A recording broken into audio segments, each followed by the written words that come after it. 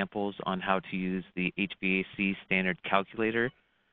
This first example is on an office building where the customer is located in San Jose, and they're served by rooftop units with a centralized hot water system. PG&E, through an energy efficiency audit, has found the following energy efficiency measures: scheduling and economizer optimization, hot water temperature reset, and hot water pump VFDs. The cost to upgrade this equipment for all the measures is around $20,000. And now I'm going to transfer over to Melina to show you how to go step by step on building this in the HVAC tool and generating energy savings and payback information on this. So go ahead and take it away, Melina. Okay, thanks, Brian. Let me open our HVAC tool. Okay, so when you open the HVAC tool for the first time, you will land on the Customer Information tab, and that is where we can input all customer information, like their names. In this case, I'm just going to say San Jose customer. You can put the contact person for this project, and then you can put the address. In this case, this facility is located in San Jose, and one of the zip codes for San Jose is 94089. It's really important to define the zip code because that will determine what climate zone we are going to use for our calculations. So you can leave all these name, contact empty, but you have to define the zip code here. And for example, if we change it to a zip code in Bakersfield, this will change the climate zone to a Bakersfield climate zone. But in this case, I'm just gonna put it as San Jose. Okay, and you can also define what kind of facility this is. It won't affect the calculations, but it's nice to, to say what kind of facility this is. You can also set up what the square footage and when the building was built. Something really important for this tab, apart from the zip code, is that we want to define the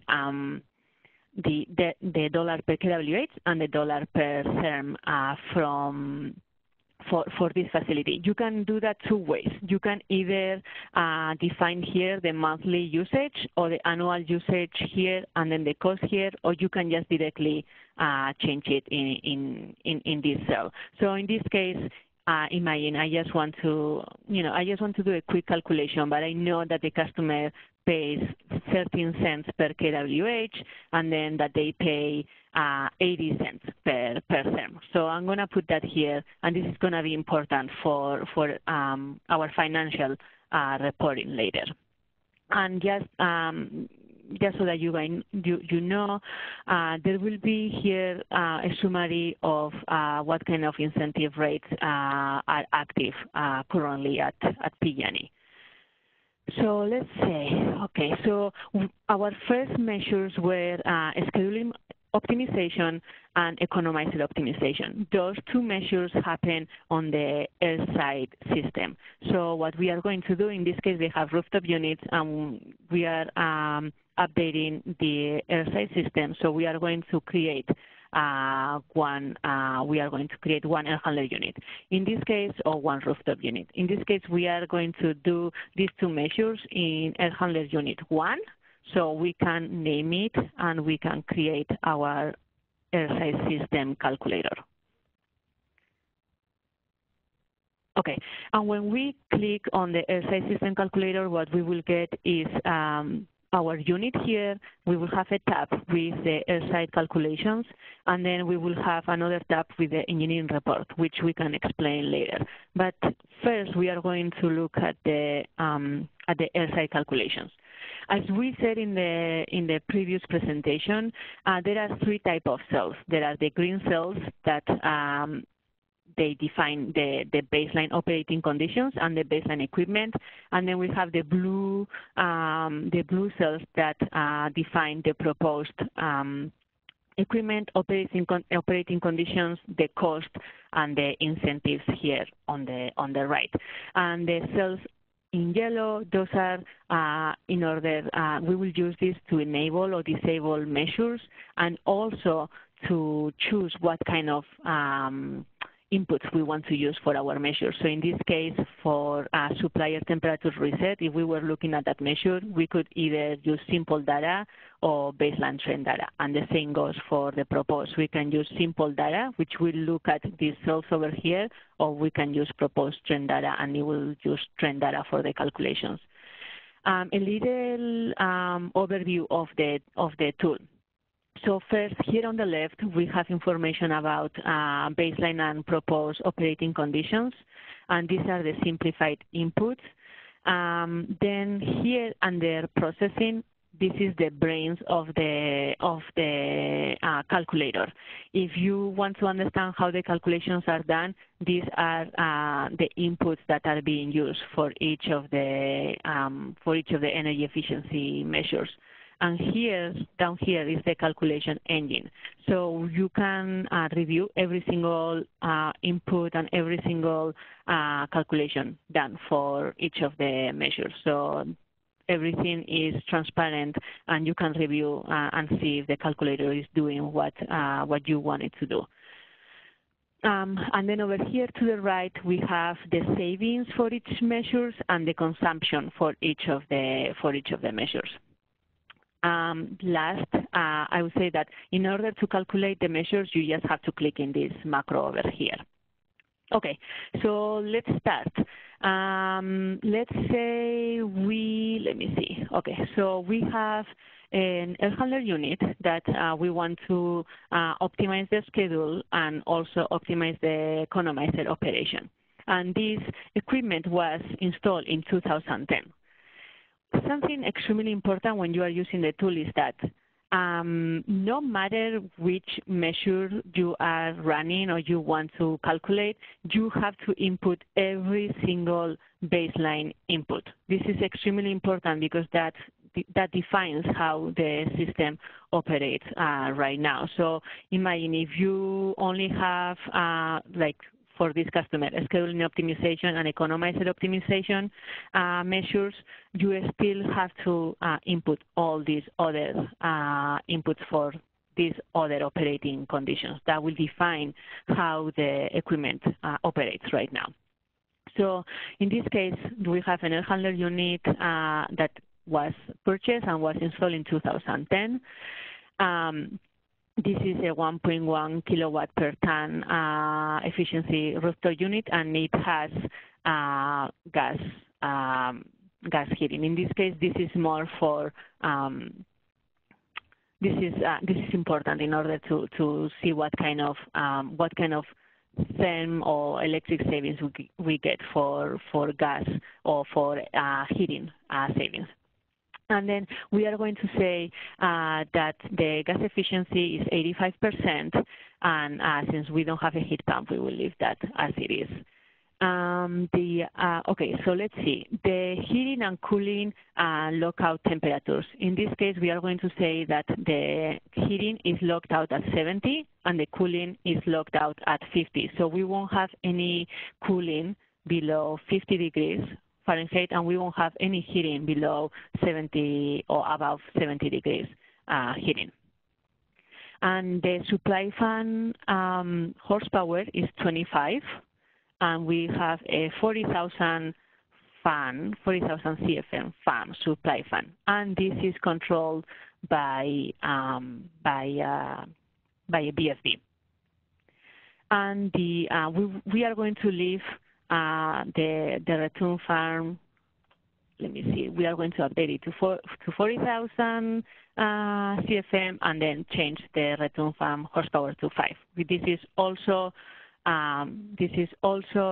controlled by a BFD.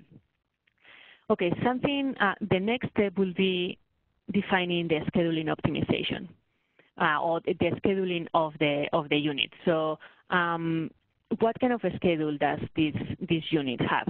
The tool has been created to handle pretty sophisticated facilities like high-tech and biotech. So in this case, we say, when does the occupied time start for this unit? In this case, we are going to say that it's occupied from 4 a.m. to 8 p.m. And then the unoccupied time starts at 8 p.m. until 4 a.m., okay? So this is how the system operates right now. And then the economizer right now, it has a minimum of 70% and a maximum of 100%. So that's how the maximum that, the minimum that the economizer closes is to 70. It cannot go lower. And then we enable the economizer at 65 degrees. So it goes to minimum for any temperatures above 65. And the static pressure reset, we don't have any, so we are just going to keep it, it's constant at 1.8, so that's how we are going to define this here. So this is how the system operates right now. The system doesn't have a supplier temperature reset, so in that case, what we do is that we choose the constant supplier temperature. In this case, it's 55, and then we can choose 2 different temperatures for outside. In this case, since it's constant, we can choose 50 to 75, or you can change it to 70. It doesn't matter. And this one here is important. This was the fan and space temperature inputs are here to define how the fans operate during unoccupied and occupied times. So in this case, what we are going to say is that during occupied times, the fans, the minimum speed is 40% and the maximum is 100. That's what we can, when the PG&E engineer went out there, that's what he could see. But during unoccupied times, since this is an office, the fan is off. So what we are going to say is that the fan speed is always 0. And we did this so that we could handle facilities that had different unoccupied operation from occupied times. In this case, we are going to say that the occupied cooling temperature range is 55 to 95, and then for the heating, we are going to keep the fans run from 30% to 50% speed. And we are going to say that the fans are off when the rooftop unit is in heating mode and is unoccupied, then the system is off. We are not. This is an office, so we shut down the system at after 8 p.m. And we are going to leave the outside heating temperature range here. The temperature at which we are keeping the space is 68 for heating and 72 for cooling. And then for unoccupied, it doesn't matter, but we can put 80. We are going to put it at 80 and 60. So if you have an office that they do keep the rooftop units on at night, maybe you can change the space temperatures to reflect what the facility is doing. And in this case, for example, the flow, the AV flow adjustments, we are just going to keep it as it is. So what I've done is that we have defined how the system works. Something that you will want to review is that what kind of data you are using. In this case, we wanted to use simplified input data. I don't have any trend data about how the supplier temperature is working. I know that it's constant. So in this case, I'm going to change this from baseline trend data to simple data. And so what that will do is that the calculator will use the inputs here that we put in the green cells over here. And so the next is that the PG&E engineer went to site and found 2 measures. We said that they found the scheduling optimization measure, and we found the economizer optimization. The way you enable measures is going to this yellow cell in here that says next to the name, energy efficiency measure name. And what you do is that you change it to enable. And what that will do is that it will ask the macro to run, to make the changes that we are defining here for this scheduling optimization measure.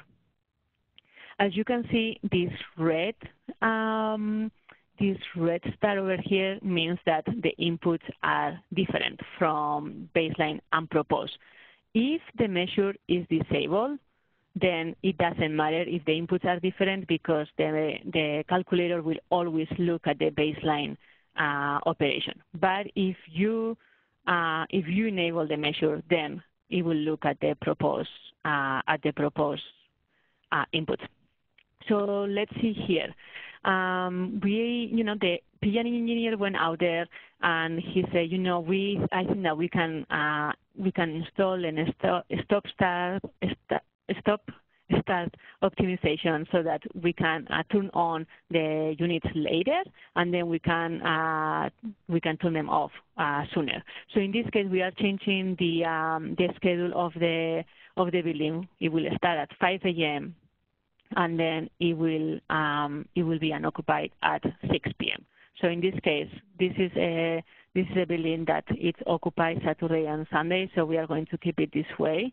And so this is not going to be a really difficult thing to do, and we think that it's going to cost like $3,000. So these are our inputs for the scheduling optimization. We are changing the schedule from 4 a.m. to 8 p.m. to 5 a.m. to 6 p.m. And in the case of the economizer, we found that the economizer was controlled incorrectly, and we want to reduce the minimum position, and we want to increase the when we enable it. Okay, so in this case, what we are going to do is that we are going to let the economizer turn down to 30%, and the enable outside temperature is going to be 70. So we have to enable this measure also, so that we run, we calculate the savings, and we say here that the cost is going to be, let's see, $5,000 to do this economizer optimization. Just before you calculate the measures, make sure that you have disabled those measures that you don't want to run, and you have enabled those that you want to run, and make sure that your inputs are correct. So in this case, we are just looking for simple data for this example. If you have a project that has trend data, then we will show how to do that in the next example. So we click on calculate measures, and the macros will run the different measures and will give us the savings. Okay, so in this case, these are the savings that we are getting. The incentives, we left them self-reported, so you guys can change the incentive to whatever you think that it is. In this case, we will say 8 cents per kWh. How much is that? Okay, so it's going to be half of the cost then. So we can say minimum of this, or 1,500. And then also we can multiply this by, and we can see what we get. Okay, so we are going to say that these are our incentives for these two projects. So we are done with the air handler unit, but we did have a couple of more measures. I think that what we found was that we were going to do a hot water temperature reset for the customer. So what we are going to do is that we are going to go to the customer information, okay, and we are going to add a hot water system. Let me see. So in this case, we have only one boiler system, so we are going to call it boiler system, and that will create a template or it will create a tab for the hot water calculations. Okay, so here it is. It looks really similar to the previous one. It's just the inputs are a little bit different. In this case, this is more related to the boilers that this facility has. And it has the same kind of, the same kind of sections like equipment specifications, brain of the calculator, the calculation engine that you can review, and it will calculate every single it will calculate every single input, and then the results here on the right. And so in this case, we are going to say that we are going to input the information for the boilers. So let me see. Okay, so this customer has 2 boilers. One of them is new and is from 2010, so we are going to change the vintage. And the other one is a little bit older, which is common in facilities, and this one is 2000. The capacity is 5,000 for one of them, and then the other one is 6,000.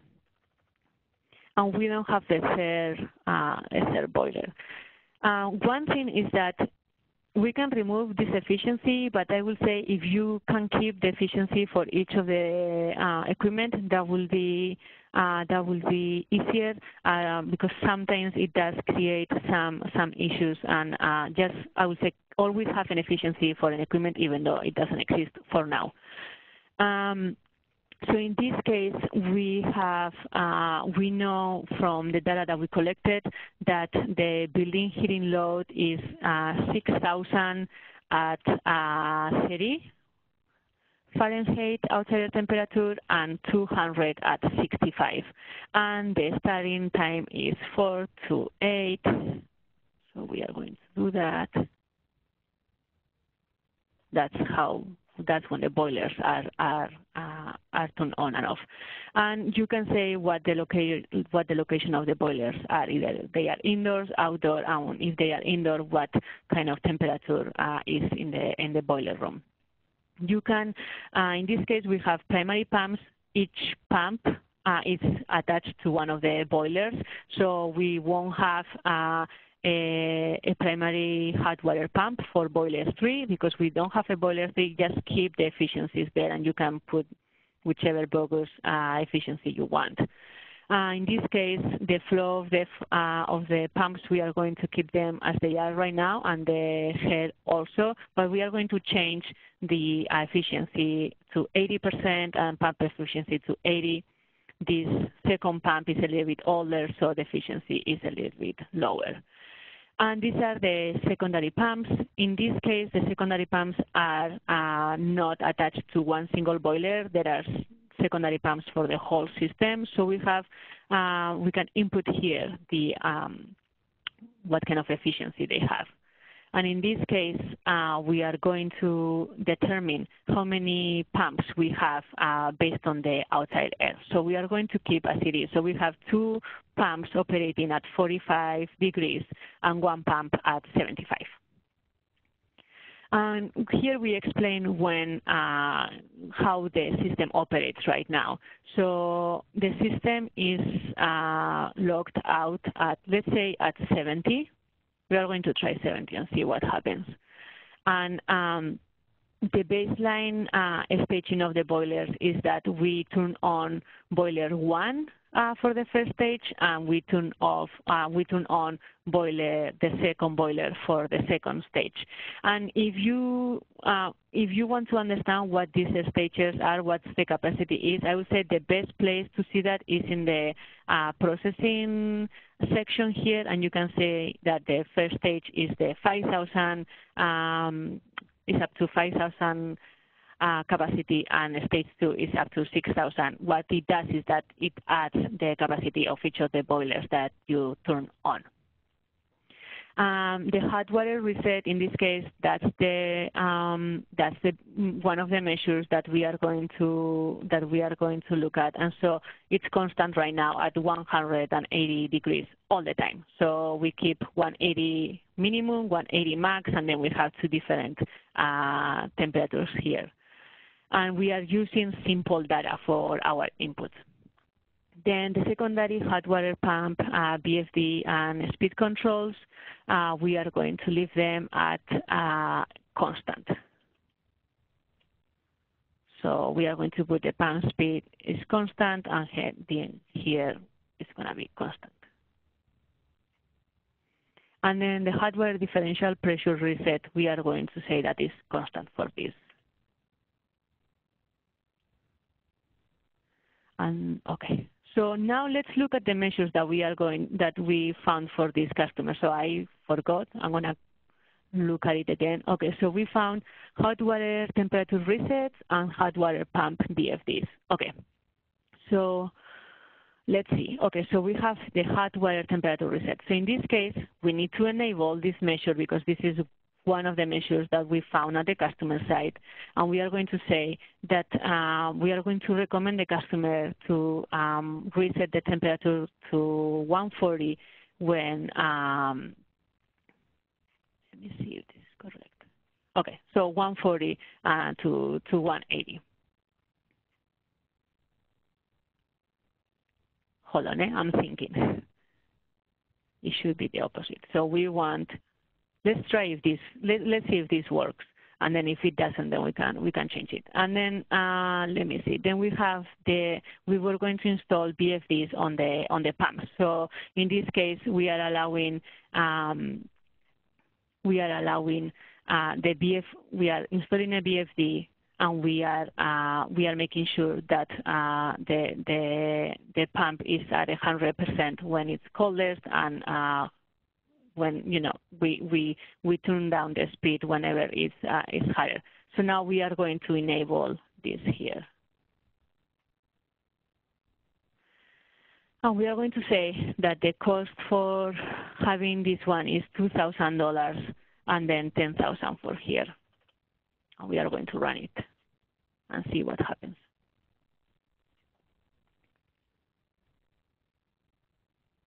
Okay. And so here we have the results of when we run the macro. So we are saving 800 therms from having hot water temperature reset, and 20,000 kWh in the secondary hot water pump for installing a BFD. And the nice thing about the calculator is that it will tell you where you are saving the energy savings. So, for example, if you are installing a BFD in a secondary hot water pump and the savings are in the primary hot water pump, then there is something wrong. So double check where you are getting your savings so that the savings make sense. You can also look at the consumption and make sure that all the measures are looking good. And you can also calculate the incentive. So in this case, it's $1 per therm. So we are going to say that the incentives are 826. Oh, I know what I did wrong. Okay, so I did the cost I put in the hot water differential. Okay, so let me change it to 10,000 here in the secondary hot water pump. Okay, so now we have a $10,000 cost for BFD on the secondary water pump. And so we are going to say that this is gonna save, or the incentives are gonna be $1,600.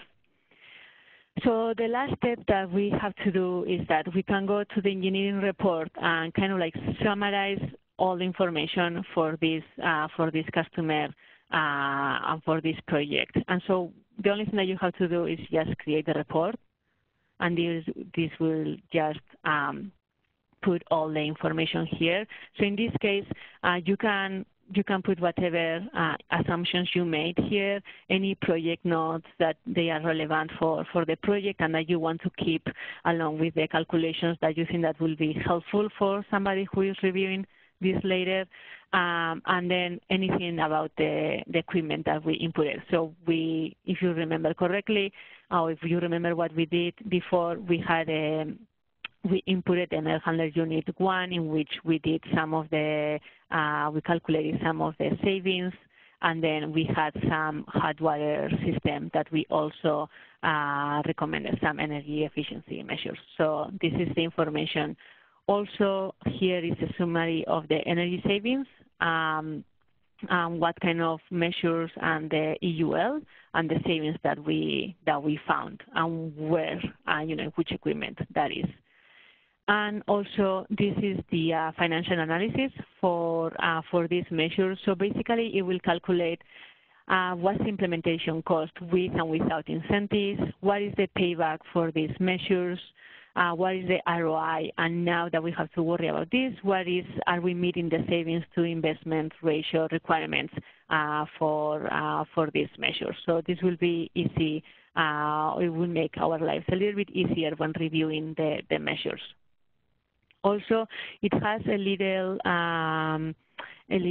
section about MMB requirements, just so that it can help us see what kind of information we will need for our MMB. In this case, this was a smaller project, and so we are just asking for spot measurements, but you can always go ahead and change anything, remove anything from these parameters.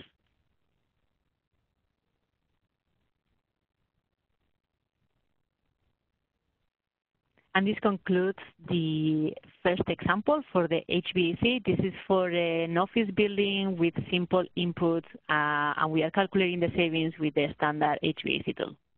Thank you.